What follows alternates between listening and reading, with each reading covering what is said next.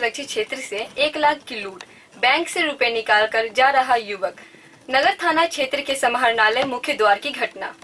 1 लाख रुपए लूट लिए जाने के बाद पीड़ित युवक एसपी कार्यालय पहुंचा, जहां तैनात एक महिला सिपाही ने पीड़ित के साथ दुर्व्यवहार करते हुए नगर थाना जाने की सलाह देते हुए हाथ पकड़कर कार्यालय से बाहर कर दिया। डीआईजी कार्यालय के सामने धरने पर बैठा एसपी कार्यालय से दुत्कार मिलने के बाद पीड़ित अपने मां और बहन के साथ डीआईजी कार्यालय के सामने सड़क पर जमीन पर बैठ गए और पुलिस के पहुंचने तक बैठा रहा। काफी देर बाद पहुंचा नगर थाना।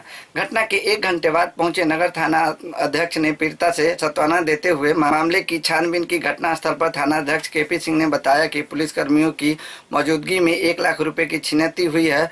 पुलिस मामले की छानबीन कर रही है।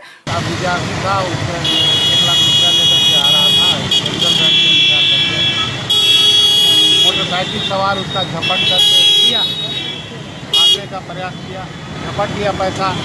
वो लड़का जो काफ़ी स्ट्रगल किया, जिसका काफ़ी व्यस्त इलाका है, कोई आदमी के सहयोग नहीं आया। अगल बगल पुलिसकर्मी भी काफ़ी है, कार्रवाई करेंगे।